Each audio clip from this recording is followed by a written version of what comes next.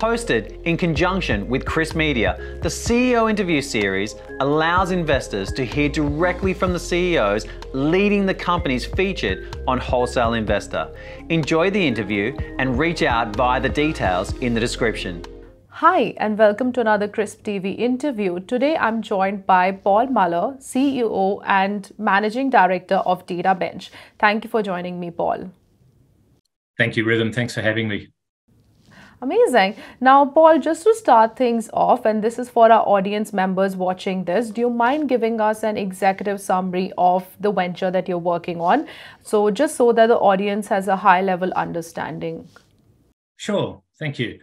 DataBench is an Australian-founded technology company. We were founded in 2018, and our whole vision and mission is really around bringing data privacy discovery and compliance automation to the Australia and New Zealand marketplace.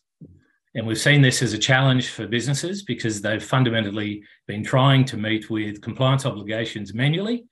And quite frankly, the big challenge is they don't know where all the privacy data exists. Mm-hmm. Absolutely. Now, let us dive deeper into the technology there because, there is a little bit to unpackage there. So what exactly did you saw as a problem in the market, and what spurred the motivation behind this venture? Yes, well, over the couple of years since our first foundation, we did research and development into the market to understand how companies are meeting with data privacy compliance. There are regulations out there and businesses need to comply to attributes of regulation. But what we also discovered is a lot of lack of understanding of what it means to be compliant, and at the same time understand that should an issue occur, such as a data breach, the obligations on a business in reporting, but also too how to recognise the issue, the depth of the issue, to be able to report and communicate effectively with customers, consumers, staff, contractors, etc. So we look at the problem in four steps. The first step is that there is a lot of data out there, and companies are growing exponentially with their data, both what they keep in-house and what they store out on cloud repositories. The world of data continues to grow. Now, we're not trying to be data specialists across the whole field of data. We focus on the PI data, the personal information, or the privacy data. Those elements of data that fundamentally help to understand or map an individual. And they can be anything from fundamental criteria about name, age, and address, and passport, tax file numbers, credit cards, right through to sensitive information, which could be things like health records, or it could be transaction history.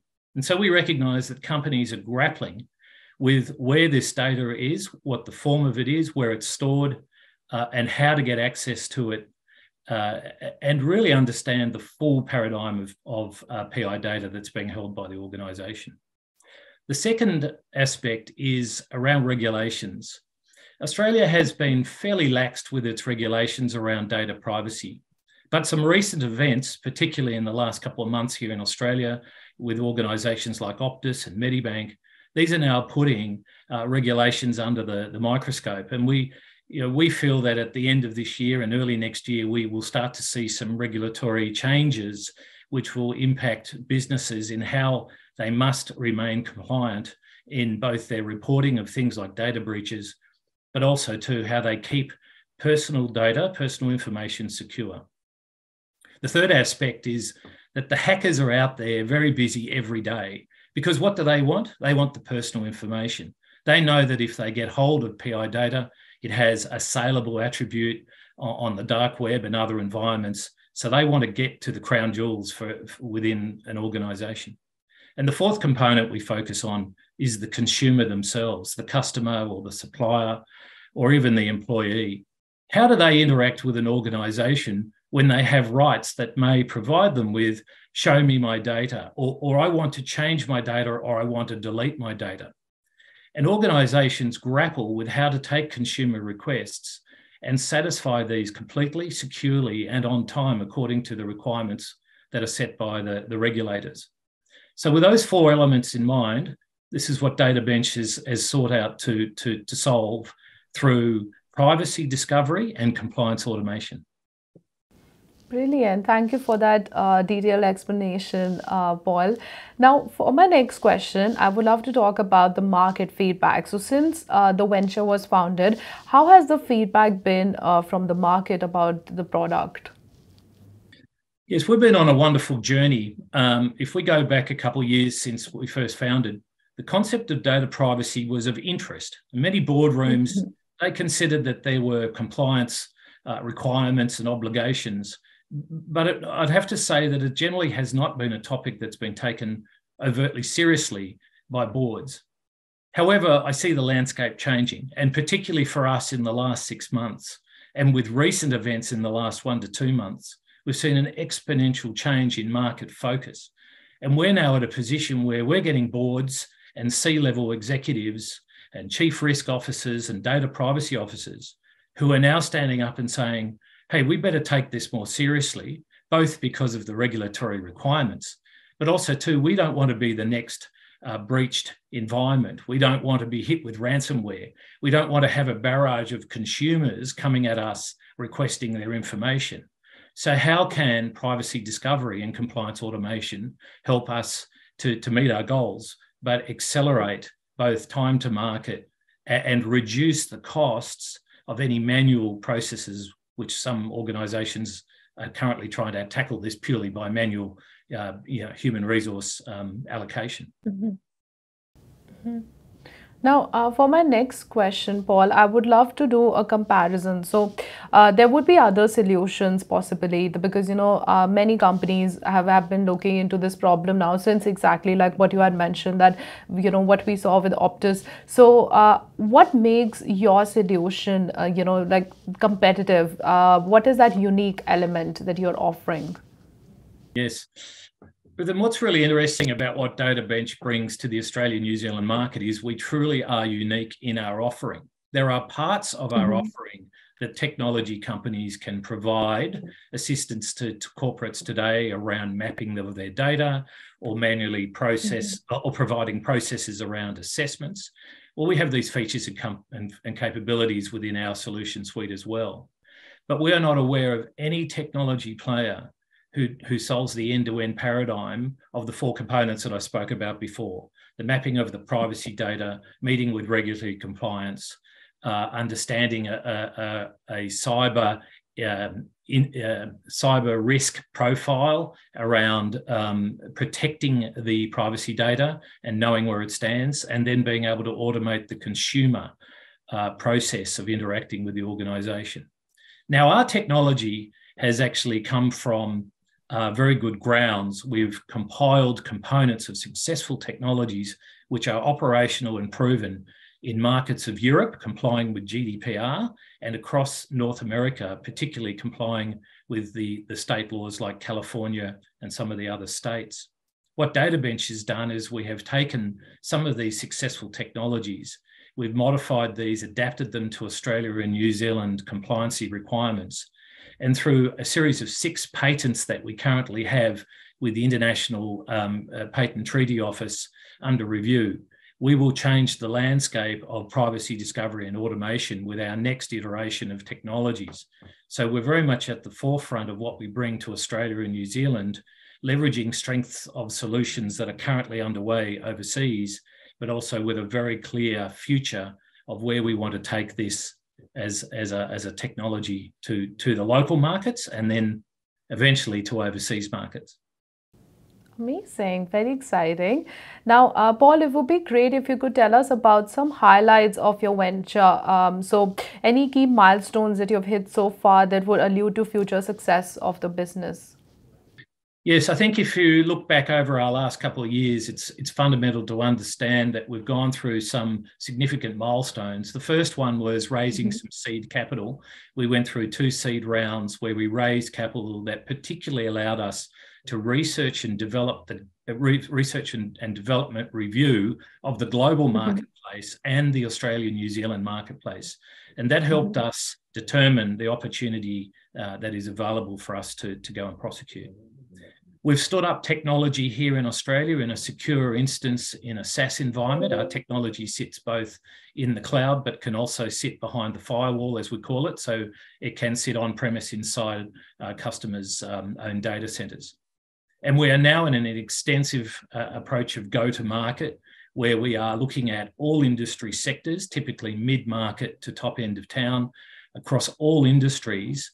And we are in very tight discussions around getting momentum of building the deployment of clients in this marketplace. So we're at a very interesting journey point of the future of our success. And we believe where we are now, and with the recent industry events and with changes in legislations that we're likely to see in the coming months, this will exponentially accelerate our success and our revenue as we go into 23 and beyond. Absolutely, no doubts about that.